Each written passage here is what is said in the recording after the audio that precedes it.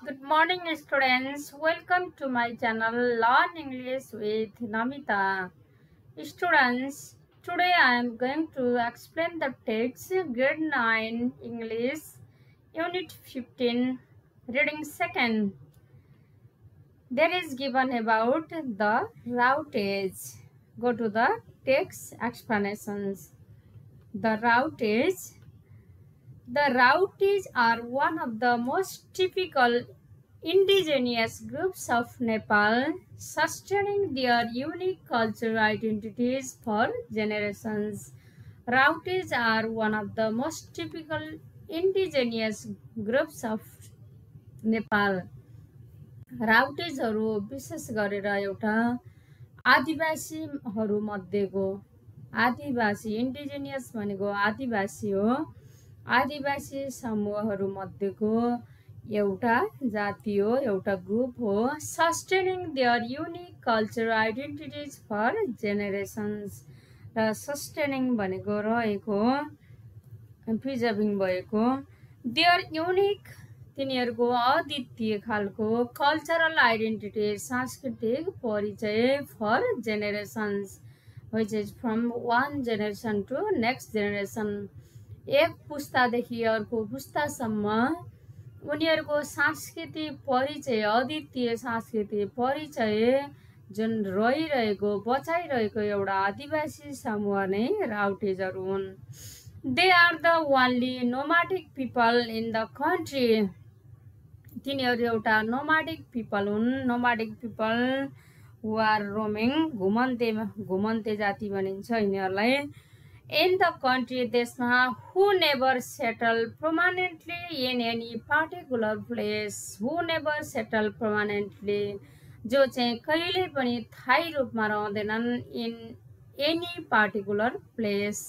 कुनै विशेष ठाउँमा the Rautes deny any idea on permanent settlement, education or agriculture. राउटेजहरूले deny गर्छन् इन्कार गर्छन् एनी आइडिया जुनसुकै आइडियाहरू अन पर्मानेन्ट सेटलमेन्ट स्थायी वासस्थान एजुकेसन शिक्षा और एग्रिकल्चर कृषि द फ्याक्ट द्याट तथ्य कुरा यो हो कि the Rautes the last full time नोमाड्स of Nepal र राउटेहरू नै पुरै समय नेपालका घुमन्तेहरू हुन् I have survived into this century is truly remarkable in our current period of diminishing cultural diversity. Have survived into तिनीहरू रहेका छन् this century यो शताब्दीभरि नै is truly यो सत्य रूपमा रिमार्केबल उल्लेखनीय रूपमा इन आवर करेन्ट पिरियड यो अहिलेको अवधिमा डिमिनिसिङ कल्चरल डाइभर्सिटी डिमिनिसिङ भनेको डिसएपियरिङ जुन हराउँदै गइरहेको कल्चरल डाइभर्सिटी भनेको सांस्कृतिक विविधता जुन हराउँदै गइरहेको सांस्कृतिक विविधता छ अहिलेको अवधिमा त्यसको उल्लेखनीय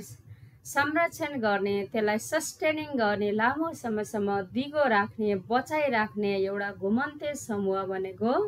राउटेजहरू हो students go to the next paragraph it is estimated that यो अनुमान गरिन्छ कि the total population of Rautes in Nepal is about 180 or roughly 52 families र total population of Rautes in Nepal नेपालमा राउटेजहरूको जम्मा जनसङ्ख्या भनेको इज अबाउट 180 लगभग 180 और रफली 52 families र सामान्य 52 परिवारहरू छन् the Karnali province of Nepal remains there only sanitary र कर्णाली प्रोभिन्स जुन छ अफ नेपाल नेपालको जुन कर्णाली प्रदेश छ रिमेन्स देयर ओन्ली सेनेटरी यो तिनीहरूको वासस्थानको रूपमा रहन्छ सेनेटरी भनेको वासस्थान हो students go to the next paragraph there is no documented history of the Rautes र राउटेजहरूको अभिलेख गरिएको इतिहास छैन रेकर्डै भएको इतिहास भेटिँदैन बट तर one common ground is that एउटा सामान्य कुरा यो छ कि once they fluid from the states एकपटक तिनीहरू स्टेटबाट भागे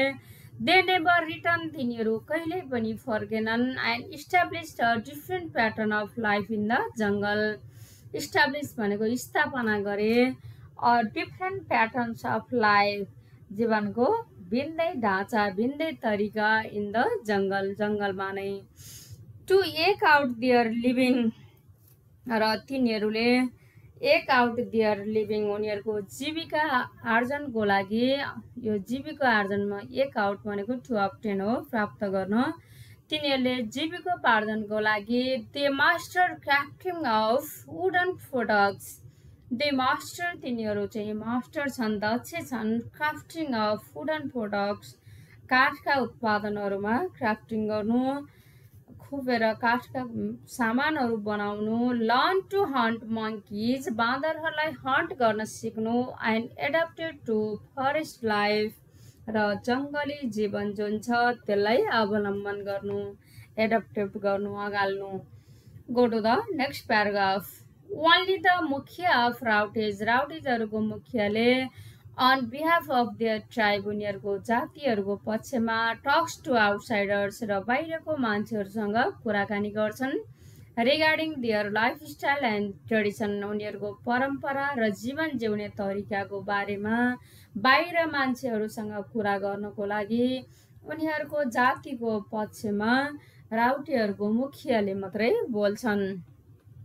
go to the next paragraph The Rautes bear traditional knowledge of living in a community. The Rautesहरूले उनीहरूको traditional knowledge of living in community समुदायमा जुन लिभिङको पुरानो ज्ञान छ त्यही ज्ञानलाई चाहिँ पालना गर्छन् the heredity of Raute is क्याटेगोराइजेज into 3 tribes र तिनीहरूको वंशाणु 3 प्रकारमा विभाजन गरिएको छ क्याटेगराइज गरिएको छ as कालेल first one कालेल then रास्कोटी and समाल यो 3टा हेरिडिटी छ उनीहरूको इट इज देयरफोर त्यसकारण भेरी इम्पोर्टेन्ट टु नोट यो नोट चाहिँ एकदम इम्पोर्टेन्ट छ कि various aspects of this people यो पिपलहरूको विभिन्न पक्षहरू such as there ethical norms and value जस्तै तिनीहरूको मूल्य र मान्यताहरू रिचुअल्स एन्ड लाइभलीहुड प्याटर्न र उनीहरूको रीतिरिवाजहरू र जीविका आर्जनको जुन प्याटर्नहरू छ ढाँचाहरू छ तिनीहरू इम्पोर्टेन्ट हुन्छ go to the next paragraph at the time when Acculturation has been widespread in the world. जब त्यो समय थियो acculturation means assimilation घुलमिल हुनु has been widespread in the world. अहिले विश्वमा जब मानिसहरू विश्वव्यापी रूपमा नै पुरै एक अर्कोमा घुलमिल भएको एसिमिलेसन भइरहेको अवस्थामा डिमिनिसिङ डाइभर्सिटी यो विविधता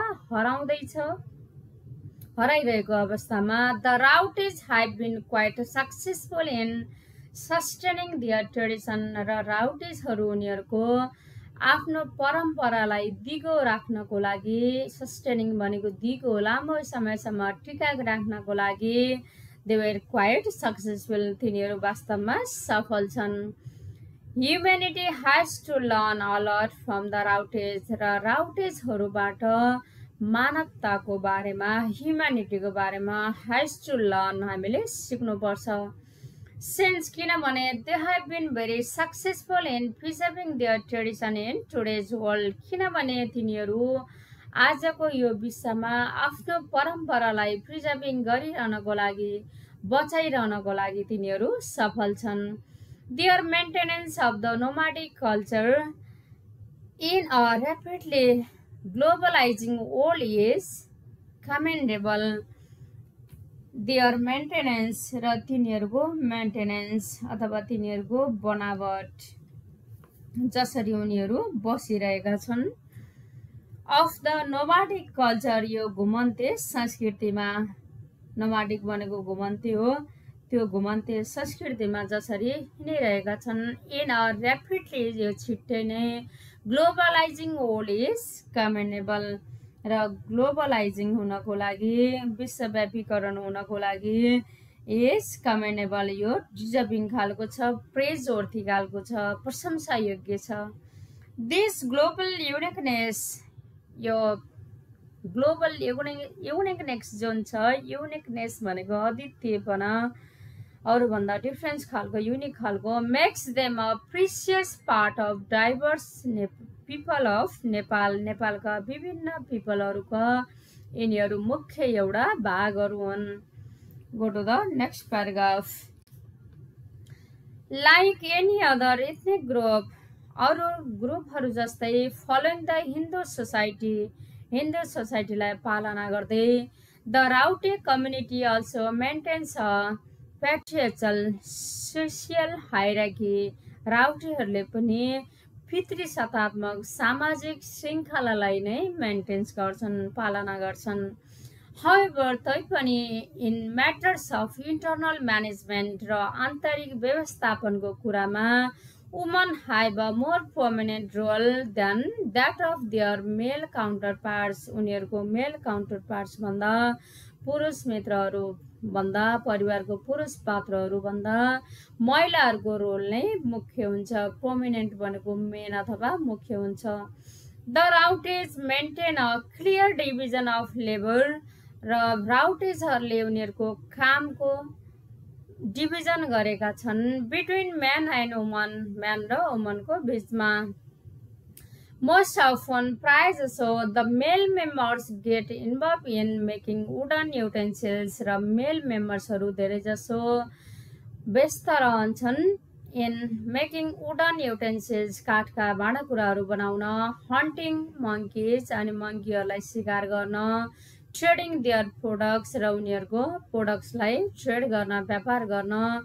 इन द मार्केट बजारहरूमा एन्ड कलेक्टिङ फुड ग्रेन्स र अन्न बालीहरू जम्मा पार्न त्यो मेलको रोल हुन्छ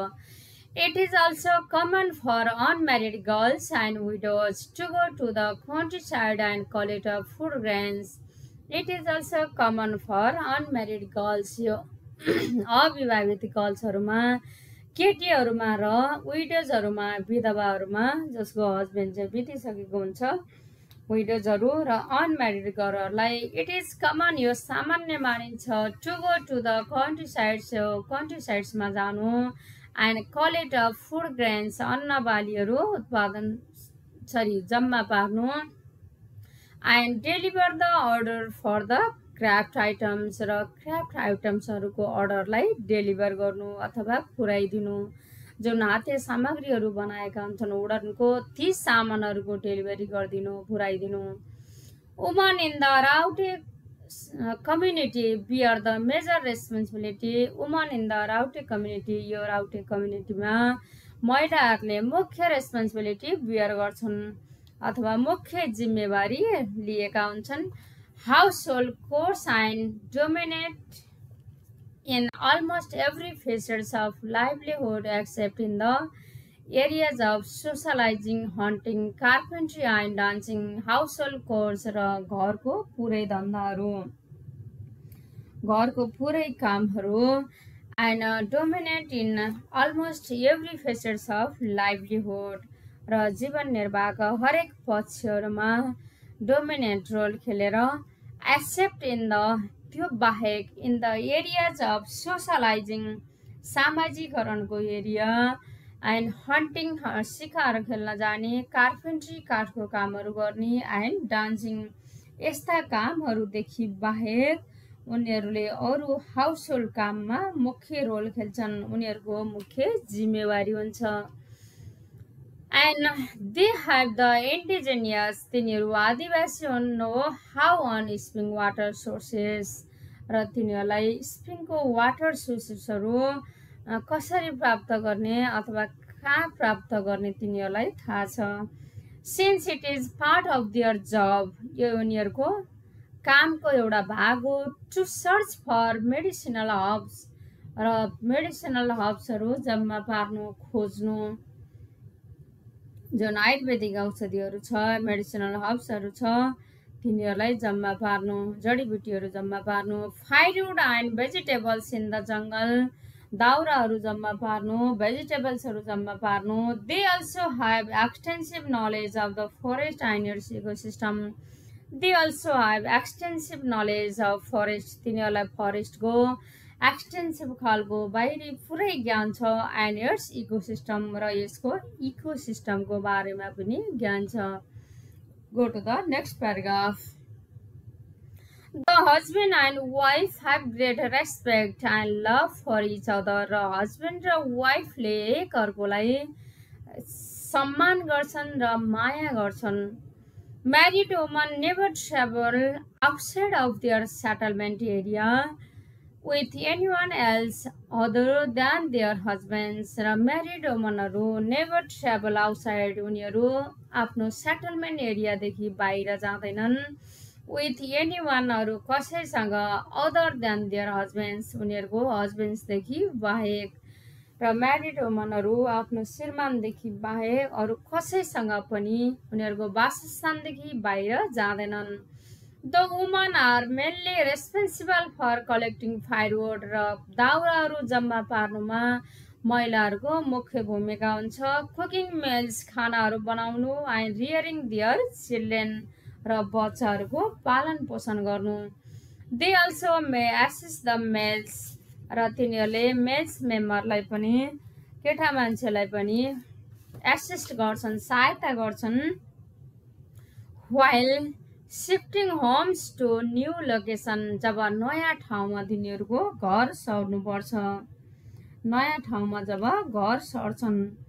त्यति बेला उनीहरूले हेल्प गर्छन्। And building new homes there, र जहाँ नयाँ घर बनाउँदै गर्छन्। The woman do not participate in making wooden utensils, र वुमन्सहरू काठको भाँडाकुँडाहरू बनाउनको लागि पार्टिसिपेटेड हुँदैनन्, उनीहरू भाग लिँदैनन्। एन्ड हन्टिङ, र शिकारमा पनि भाग लिँदैनन्। As they are considered to be the mail task, तिनीहरूले यसलाई केटा मान्छेको काम भनेर राखेका हुन्छन्, सोचेका हुन्छन्। Children until the age of 10 to 14 are not एसाइन्ड any major house hold responsibility, बच्चा जुन 10 देखि 14 उमेरसम्मको हुन्छ, 14 वर्षको हुन्छ, दे आर नट असाइन्ड, तिनीहरूलाई कुनै जिम्मेवारी दिइन्न, कुनै काम दिइन्न। Any major house hold responsibility, र घरको मुख्य जिम्मेवारी सम्बन्धी कामहरू केही पनि दिँदैन। They only spend there days, तिनीहरूले दिन बिताउँछन् प्लेइङ विथ नेचुरल अब्जेक्ट्स, र यो प्राकृतिक वस्तुहरूसँग। And roaming around the settlement, र ती वासस्थानतिर घुमेर नै बिताउँछन्। अन स्पेसल अकेजन्स, र यो विशेष अवसरहरूमा, विशेष उत्सवहरूमा। They may help there parents, तिनीहरूले प्यारेन्ट्सलाई हेल्प गर्न सक्छन्। In फेचिङ water from the spring, र स्प्रिङबाट, झरनाबाट पानी ल्याइदिनु। क्यारिङ स्मल आइटम, सानसानो कुराहरू ल्याइदिनु। While shifting to new location, जब नयाँ ठाउँहरूमा उनीहरू बसाइ सरेका हुन्छन्, नयाँ ठाउँमा बसाइ सर्दा सानो सानो कुराहरू ल्याइदिनु, पानीहरू बोक्नु, तिनीहरूले प्यारेन्ट्सलाई यसरी हेल्प गर्छन्। Students, go to the next paragraph. Monkey hunting is considered fundamental to maintain the cultural prominence of the hunting life of the Rautes. अब monkey hunting is considered, यो monkey hunting गर्ने अथवा बाँदरको शिकार गर्ने इज कन्सिडर, यसलाई सोचिन्छ fundamental, र यसलाई चाहिँ आधारभूत कुरा नै मानिन्छ। To maintain the cultural प्रोमानेन्स of the hunting life of the Rautes, राउटेजहरूको शिकारी जीवन जुन छ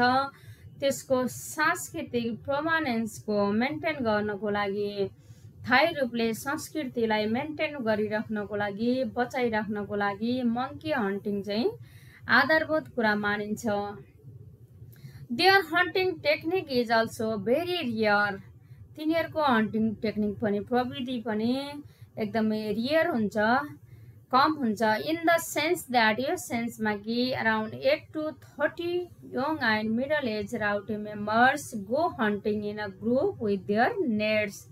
र लगभग 8 देखि 30 वर्षको यङदेखि मिडल एज राउटे मेम्बर्सहरू हन्टिङको लागि जान्छन् जुन समूहमा जान्छन् विथ देयर नेट र तिनीहरू नेट बोकेर अथवा जाल बोकेर जान्छन् they do not use guns or बोज र तिनीहरूले कुनै गन्सहरू बोजहरू युज गर्दैनन् बन्दुकहरू अनि बोजहरू धनुषहरू युज गर्दैनन् एन्ड एरोज फर हन्टिङ र उनीहरूले गन्सहरू बोजहरू र एरोजहरू युज गर्दैनन् go to the next paragraph the Rautes observe the festivals र राउटेजहरूले चाडपर्वहरू मनाउँछन् जस्तै Saune Sankranti Dashain Tihar Chaite Dashain and Maghe Sankranti like other Hindus people अरू हिन्दू पिपलहरूले मनाए जस्तै उनीहरूले पनि साउने सङ्क्रान्ति दसैँ तिहार चैते दसैँ माघे सङ्क्रान्ति मनाउँछन् फर द सेलिब्रेसन र यो सेलिब्रेसनको लागि उत्सवको लागि the Rautes manage food homemade L and meet in advance र उनीहरूले खाना र घरमै बनाइएको ड्रिङ्क र मासुहरू पहिले नै व्यवस्था गरेका हुन्छन् as they enjoy complete participation in the community events र किनभने तिनीहरू सामुदायिक इभेन्ट्समा सहभागी रहेर नै मनाउँछन् they do not like to meet strangers र तिनीहरू अनौठो मान्छेलाई नयाँ मान्छेलाई भेट्न चाहँदैनन् भेट्न मन पराउँदैनन् or travel beyond there settlement area उनीहरूको वासस्थानदेखि बाहिर ट्राभल गर्न चाहँदैनन् ड्युरिङ देयर सेलिब्रेसन पिरियड उनीहरूको यो उत्सवको अवधिभर उनीहरू बाहिर जान पनि मन पराउनन् र स्ट्यान्डर्डहरूलाई नयाँ मान्छेहरूलाई भेट्न पनि मन पराउँदैनन् they take complete leave for carpentry and hunting during the festivals र यो फेस्टिभल्सको अवधिमा उनीहरूले कार्पेन्ट्री काठको काम र हन्टिङबाट पुरै लिभ लिन्छन् पुरै छुट्टी लिन्छन् this festivals are observe with much Joy and favour एमिज singing dancing फेस्टिङ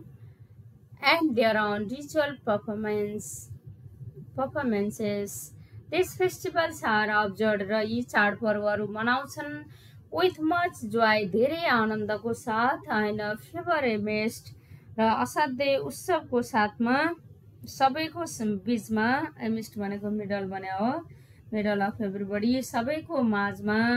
singing dancing गीत गाउँदै नाच्दै फिस्टिङ भोजहरू खाँदै